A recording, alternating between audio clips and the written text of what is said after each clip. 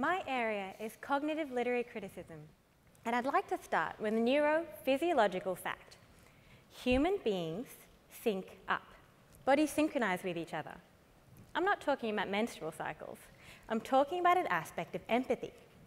Over the past 2 decades, everyone from neuroscientists to psychologists to primatologists have been studying this oft misunderstood phenomenon, and they've discovered that empathy can involve an incredible matrix of perceptual and behavioural alignment. It actually has the capacity to render our affects, sensations, and emotions contagious. Now, incredibly, time is also contagious. Not the inevitable entropy of chronology, but the slippery ellipsis of subjective time, the time that we actually experience. Neuroscience has just begun to uncover the ways in which we can catch this experience of time from other people through a process of empathetic synchronization.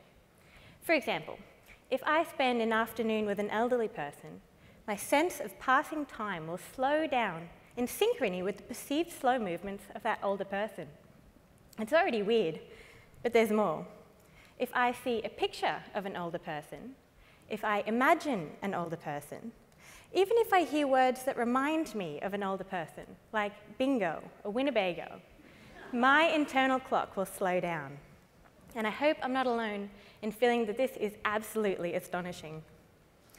So, it is this process of temporal synchronization that I'm searching for in literature, from the thematic and diegetic machinations all the way down to the tense and aspect of verbs, because I believe it is literature, rather than the laboratory, that can offer us a truly nuanced and contextualized image of the human mind.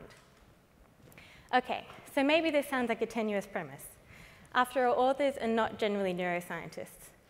Yet, by embodying their fictional creations, authors can actually breathe a neurological validity into their characters, and this time-empathy relationship could wind up in narrative simply by virtue of being a part, conscious or otherwise, of the author's experienced reality. But the awkward question that always dogs literary critics, exactly why does this matter?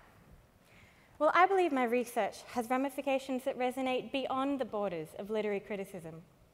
I believe my project will prove that authors are cartographers of the mind as much as neuroscientists, and contribute to a new and hugely profound dialogue in which literature and the sciences of the mind inform each other as equals, sketching a portrait of human nature that has never before been possible.